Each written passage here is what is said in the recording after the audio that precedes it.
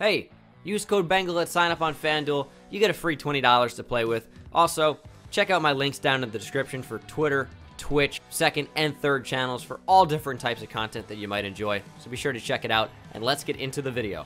What's going on, guys? Bengal again here, coming back at you with another video, and today we are back on the off-season plan series. If you guys are new, I would appreciate you hitting that subscribe button. If you are not subscribed, give me a chance, man. Hit that subscribe button, and maybe you won't be disappointed.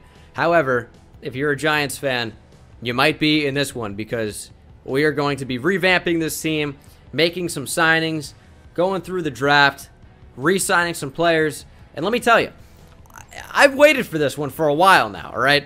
I am a Giants fan, as many of you guys know, and a fairly big one at that. And when I was going through this, it was almost like a wish list of what I want, how I want it. And when it got to the draft, man, it was pretty tough, because you got to make choices for the franchise, and they can be tough. They really can be, because you got to think about players that could be there on the board at the time. What are your needs? You have to decide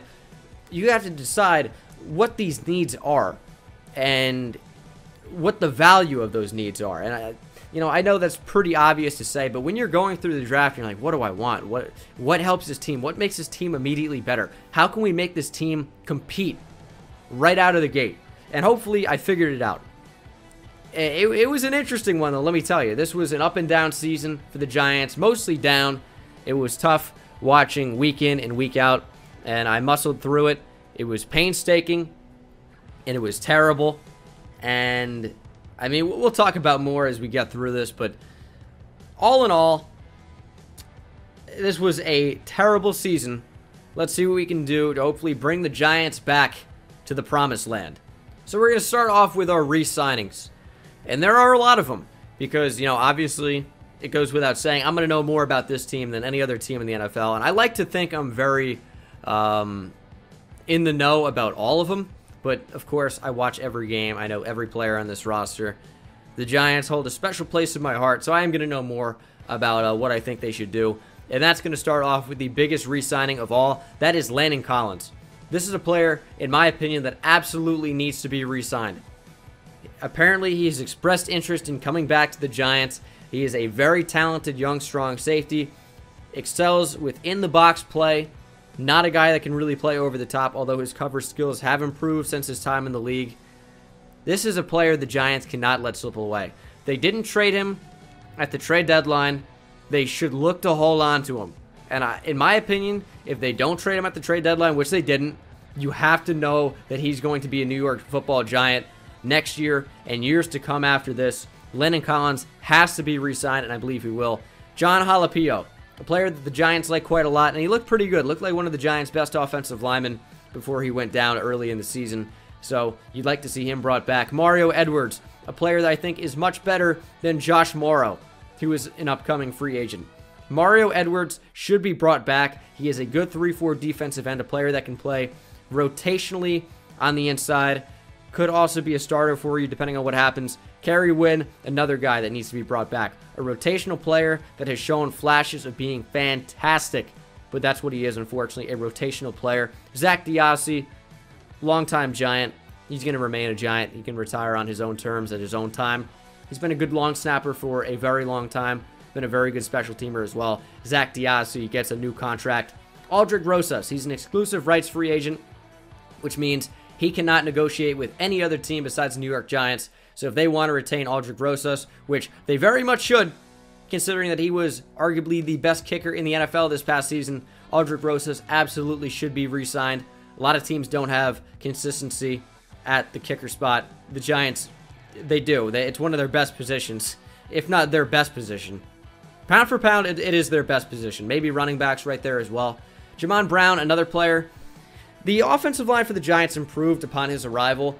Wasn't necessarily so much his play. I think he's a good rotational offensive lineman, someone that can then plug and play depending on who gets injured and whatnot, and we see those all the time. The Giants were down to their third-string center in Spencer Pulley.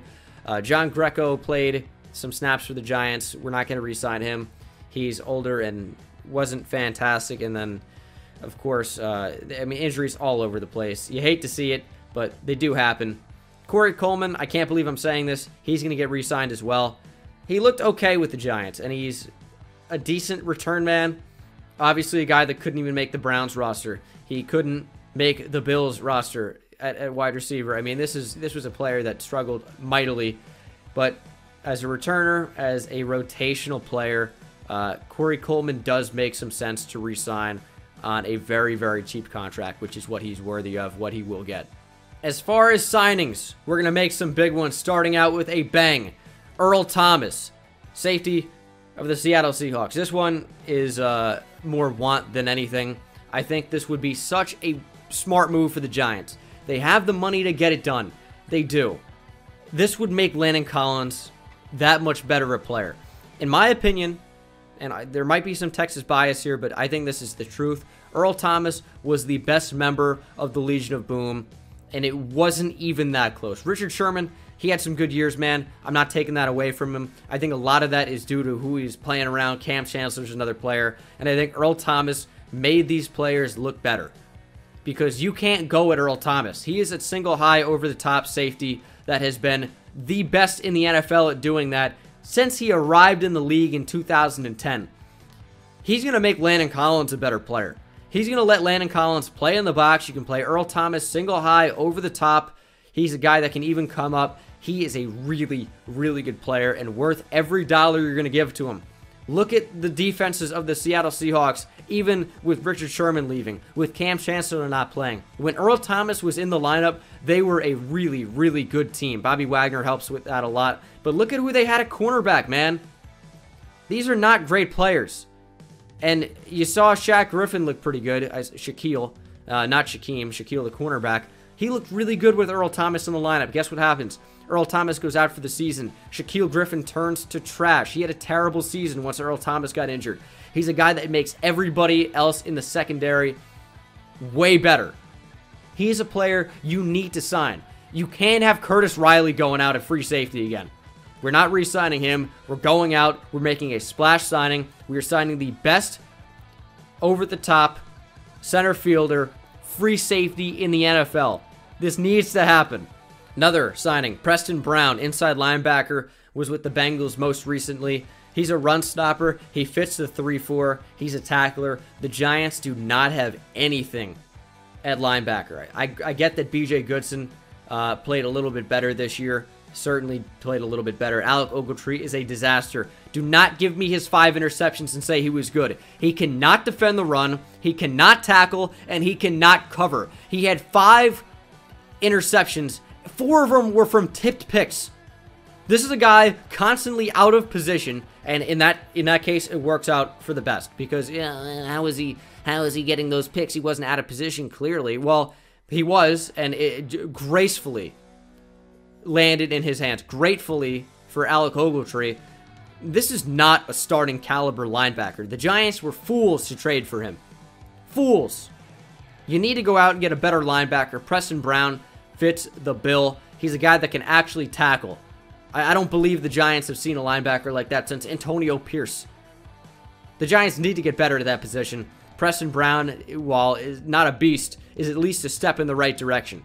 And our last re-signing is arguably the biggest. And this one makes so much sense to me. It makes so much sense. Darrell Williams, offensive tackle for the Carolina Panthers, wasn't a super high draft pick. Not at all. But he was a player that was one of the best right tackles in the NFL since being in the league. Say what you will about Darrell Williams, has never been a Pro Bowler, second team All-Pro last year, but think about this. He was drafted by the Panthers in the 4th round of the 2015 NFL Draft out of Oklahoma. Who was drafting him? Dave Gettleman, current GM of the New York Football Giants. Why would you not go after one of your best draft picks ever, arguably, and Darrell Williams in terms of actual production from that player and the round that he came out of, a 4th round pick that's a second team All-Pro last year? This is a guy that makes so much sense for the Giants. It's a no-brainer. Go back to Dave Gettleman, who drafted you, who would be willing to pay you, hopefully, to address right tackle. You have your left tackle, Nate Solder. He came on really strong at the end of the year. You have your left guard. Hopefully, with John Halapio at center, you have your center. You need to improve right guard, and your right tackle with Chad Wheeler is a disaster. Darrell Williams would be such an impact signing to go back to the guy that drafted you to get paid with the Giants. This needs to happen. I can't stress this enough. Now going to the NFL draft. This was tough, man. This was really tough because there are a number of players at round 1 that make a lot of sense for the Giants. I know a lot of people are being screaming at me to take Dwayne Haskins, right? Some fools are going to want Kyler Murray at number 6 for the Giants. But you know what, man? I got to go Cleveland Ferrell here. I think he's one of the best edge players in the entire draft. And you'd have to say, obviously, you're taking him at number 6. But his first step is among the best that I've ever seen of any edge player. He is so explosive. His hands are getting better each year. He's a guy that had high production at Clemson in a good conference against good competition, against good offensive linemen. And you could say, hey, he played on a really good defensive line with Dexter Lawrence, Christian Wilkins, Austin Bryant. He was the guy getting double teamed most often on tape, and he was the guy finding success most often. The Giants have no pressure on the edge, right? Olivier Vernon came on strong at the end of the year. He was a guy that was injured a lot. Lorenzo Carter is a rotational player that can hopefully drop back into coverage, but he's a rotational edge rusher at best now. You need to get consistent pressure off the edge. You need to take some of the pressure, no pun intended, off Olivier Vernon, and you need to get an edge rusher on the other side. Cleveland Ferrell is a guy that played right end, he played left end. He came off both edges, and he did so very successfully. Probably comes off better on the right side, but this is a surefire difference maker at edge. One of my favorite players in the entire draft. I think the Giants need to target a big difference maker. Whether it's Dwayne Haskins, maybe your quarterback of the future. Whether it's Devin White, a linebacker that would provide a lot of athleticism that you don't have. Whether it's a cornerback, which the Giants really don't have. We're letting B.W. Webb go. We're not signing a cornerback in free agency. Janoris Jenkins has maybe seen his best days. So maybe Greedy Williams makes some sense. DeAndre Baker, whoever it is, an offensive lineman. I could see a tackle, right? Could see Jonah Williams. Could see another tackle rise up. Maybe Juwan Taylor from the Gators, right? Florida. But I think you need a surefire difference maker at that edge spot. Cleveland Ferrell is a monster. This is a player I would love to see the Giants get. Round 2. Here's your cornerback. It's Byron Murphy out of Washington. A player that could very easily fall to the second round. Of course, the Giants pick near the very top of the second round. And they need cornerback help, man. You were trotting out B.W. Webb at your starting cornerback. He was a disaster. That's not to say that Janoris Jenkins was much better. You're playing Grant Haley as your nickel cornerback.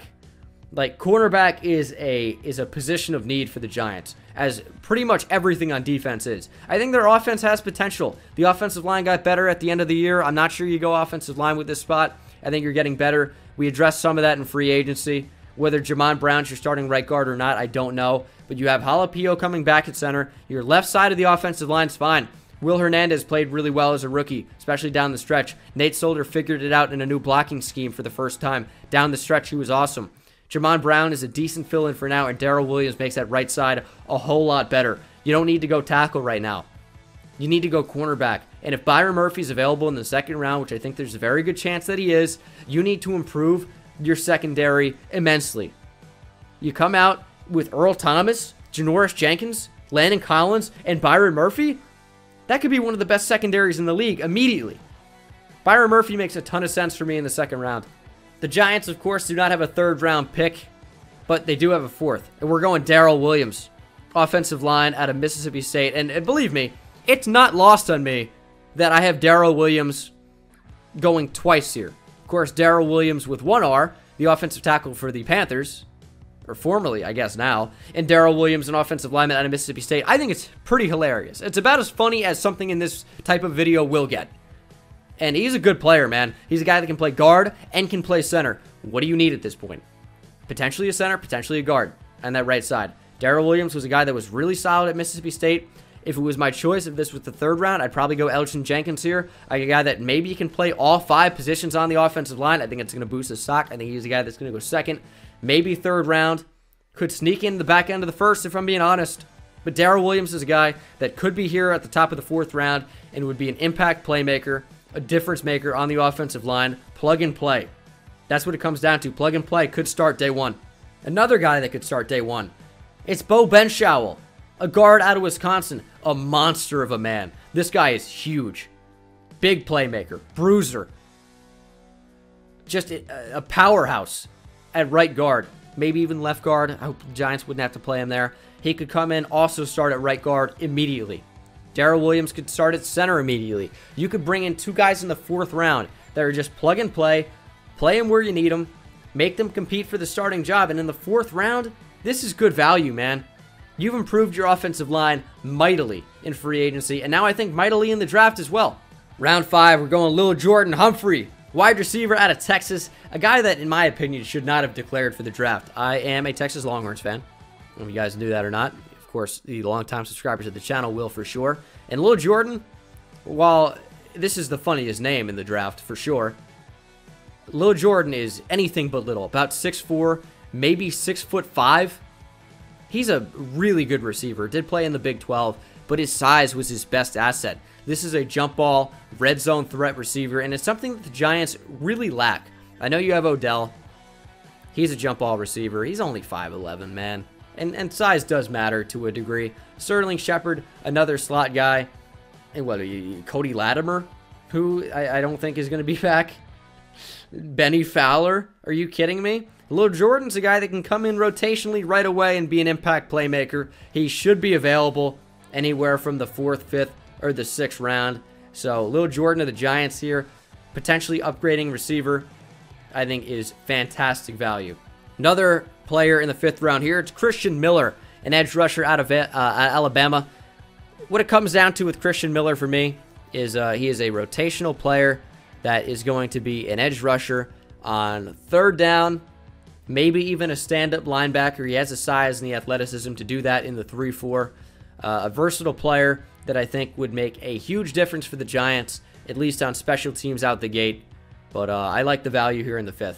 Round 6, we're going Sheldrick Redwine, cornerback out of Miami, overshadowed by his teammates this past year, but certainly a decent player, and he's a captain. Giants love their captains. They love drafting captains. They really do. And Sheldrick Redwine certainly fits the bill in that regard. So, cornerback out of Miami, rotational cornerback for the Giants, another guy that has potential to come in and get reps immediately in the 6th round. I know it's crazy. That's how bad the Giants' cornerbacks have been, but a guy that certainly should make an impact on special teams right away. Sheldrick Redwine, cornerback out of Miami here in the 6th. Giants have 2 7th-round picks. We're going to start it off short and sweet here with Jackson Barton, offensive tackle out of Utah.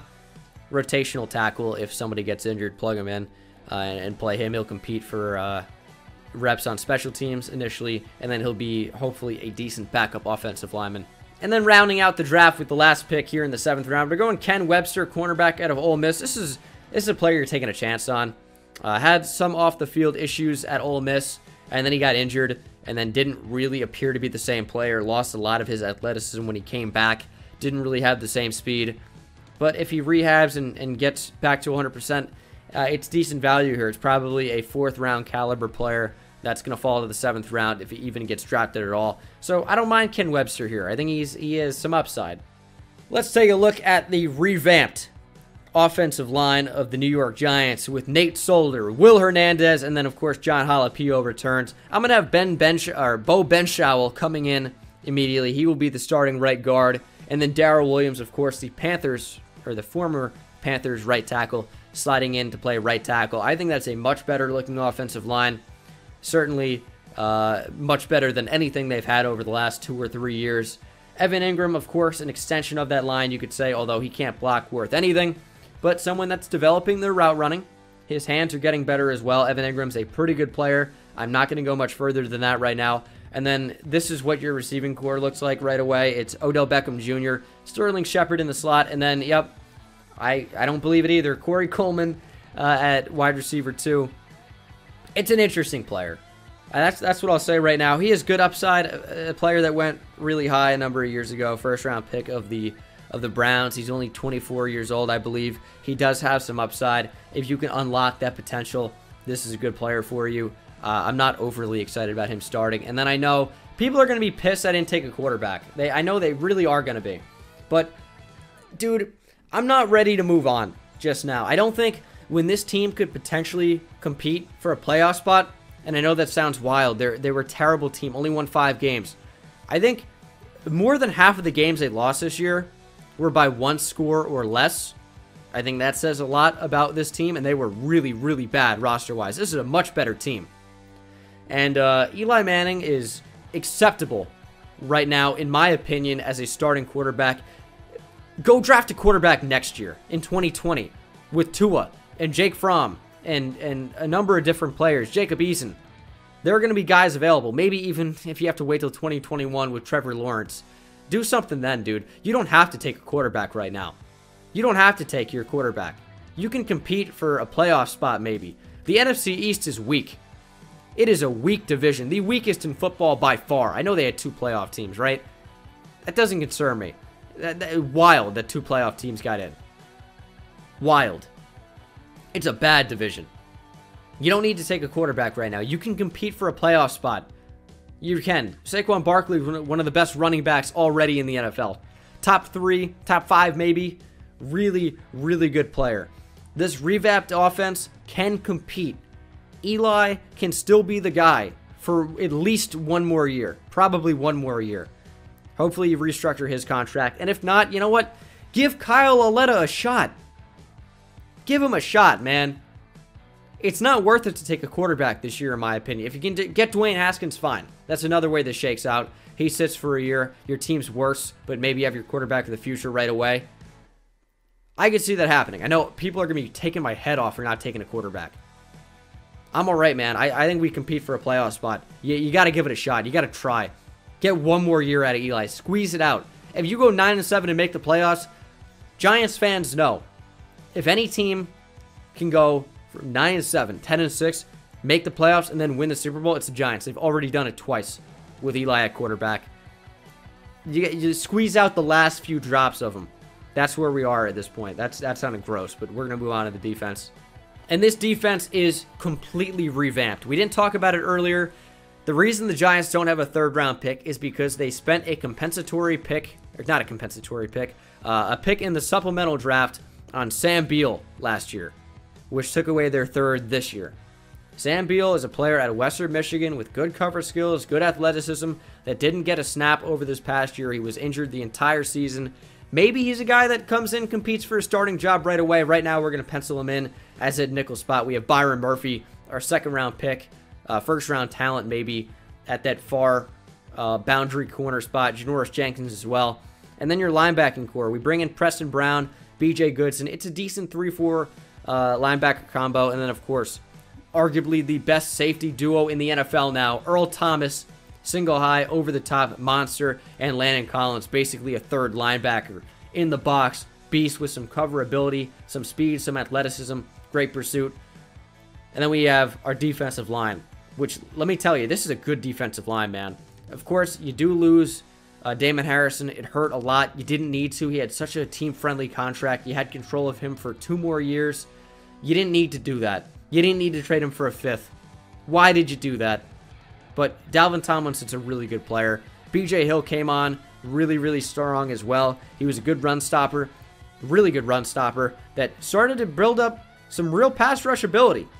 Get some pressure after the quarterback, right? Olivier Vernon was a guy that was the best player on the Giants, at least in terms of PFF grade and probably in production as well, despite only playing, I believe it was 11 games. He was a good player down the stretch for the Giants for sure. And then, of course, Mario Edwards at left end spot, basically a defensive tackle in the 3-4. And then Cleveland Ferrell, a really good freak athlete, coming off the edge at left outside linebacker. His 10-yard split in the 40-yard dash is going to be insane. He is so quick, so fast, and he does have some pretty good hands as well, some ability to rush the passer, defend the run. This is a really, really good edge rusher in my opinion, and this is a good revamped team. Of course, fellow Giants fans, you're going to have to let me know what you think, and I'm going to be honest. This is, I think, best case scenario for this team, so I probably will disagree with you if you disagree with that, but, you know, you win some, you lose some. That's going to do it for me. Hope you guys enjoyed, and I will see you in the next one. Take it easy.